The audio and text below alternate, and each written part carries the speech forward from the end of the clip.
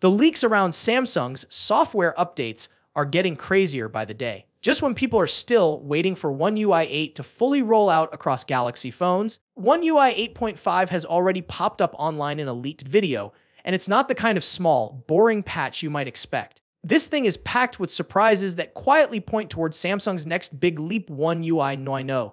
The best part? The changes aren't hidden deep in the code this time, they're right there on screen, and they make the software feel fresher, smarter, and closer to what users have been asking for.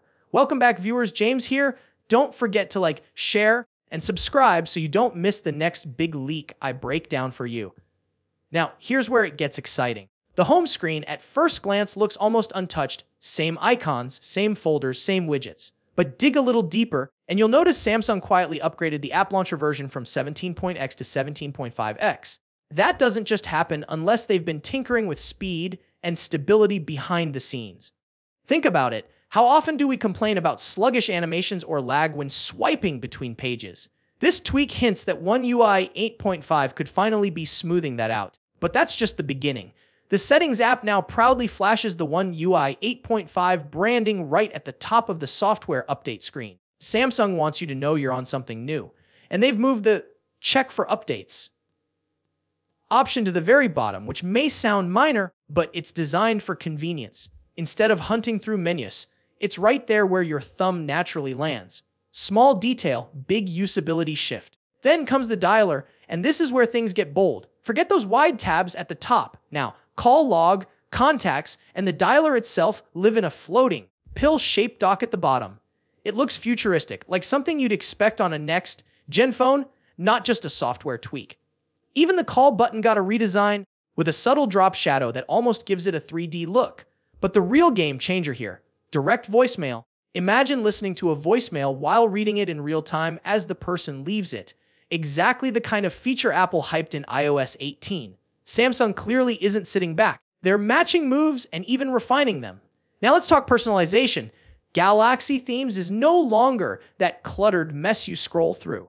The new splash screen pops with a paintbrush animation, and the whole interface is split into neat tabs of themes, wallpapers, backgrounds, and fonts. Finally, no more digging endlessly to find what you want. Personalization feels easier, faster, and more inviting. Samsung Studio also got some love. Instead of the top, heavy menace, navigation now sits compactly at the bottom, freeing up screen space.